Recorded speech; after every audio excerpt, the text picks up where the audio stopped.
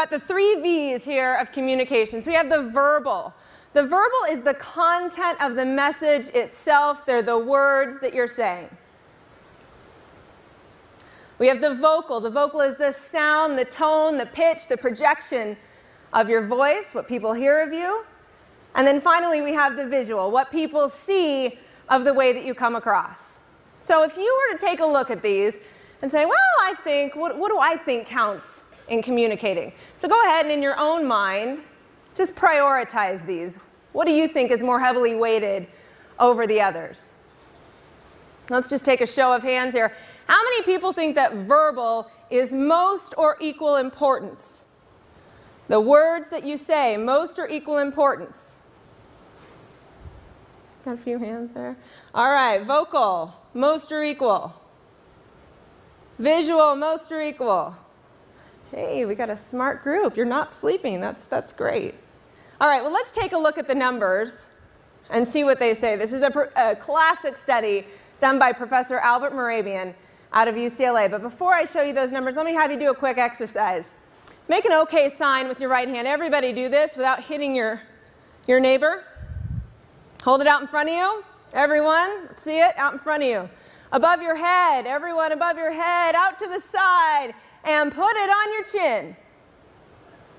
Everybody, put it on your chin. Yeah, on your chin. Let's see. All right, they're still going. It's on my chin. What? On your chin. Oh, fine. Yeah, oh, that's the chin. That's my chin right here. What's most important? The visual. Now, let me show you these numbers here. But let me first tell you what this does not mean. Again, this is a classic study. Professor Albert Mehrabian, he wrote a book called Silent Messages. The numbers that he found in his research certainly reflect that title. Take a look. Now, let me tell you what this does not mean. This does not mean that the words you're saying, that the content, the meat of your presentation only accounts for 7% of your experience.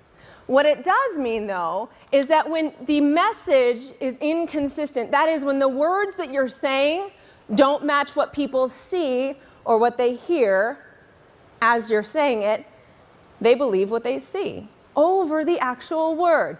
It's as if I didn't even say chin. I had 80% of the audience going, this is my chin. Really? It's right there. You've got to have a consistent message to engender this trust and believability that your listener has in you and in your message. You have to think about getting that consistent message.